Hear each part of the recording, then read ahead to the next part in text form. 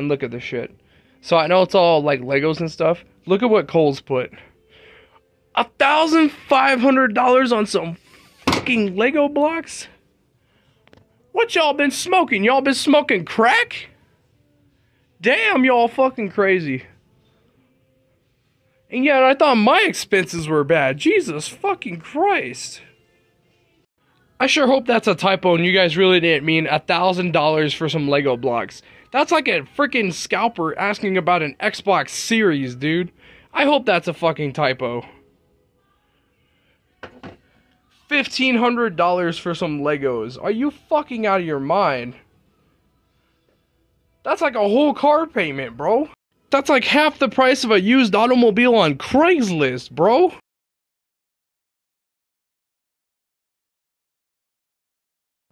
So we're inside one of the 500 Macy's locations that has a Toys R Us present. And I know what you're already thinking. Somebody's gonna call me a fucking man-child. And you know what? You know what I gotta say about you, bitch? That's what I gotta say. Jerk it off and fuck it off.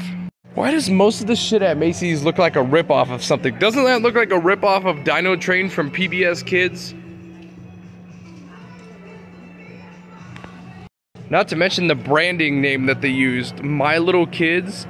That sounds kind of like a fucking EDP 445 Ezra Miller type deal, don't you think?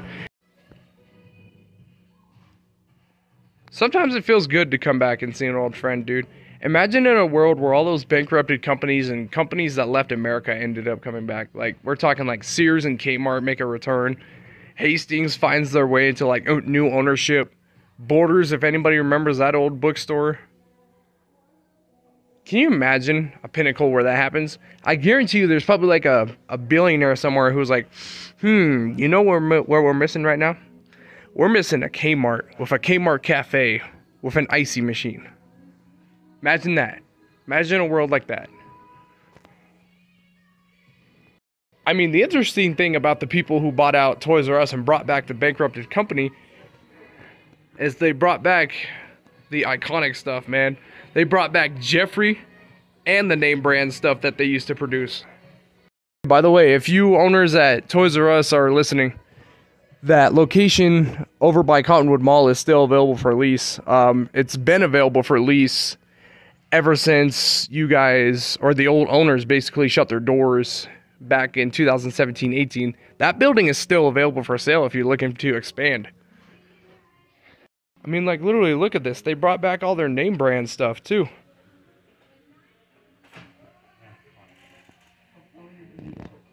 Not only did they bring back their name brand stuff, but they also brought back some newer stuff with them, too. What do you do?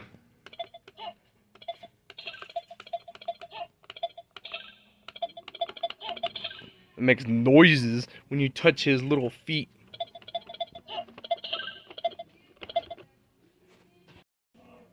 What the fuck is this? Oh my god, it's so fluffy. And it's by the same people that produce everything else. Nice. It's so fluffy. It's like rubbing a kitty. I mean, should I go test my luck? I mean, we're already gonna be having a whole like VIP experience with a lot of Netflix celebrities. We should probably do it. And just to think that one of those VIP events is gonna take place in a place like this. Can you imagine going bowling with a bunch of fucking Netflix celebrities? Unfortunately, from what I'm told, there's no photography or videography in the VIP areas. So unfortunately, when I say that I went bowling with a couple of Canadians, it's pretty much gonna be a story to tell.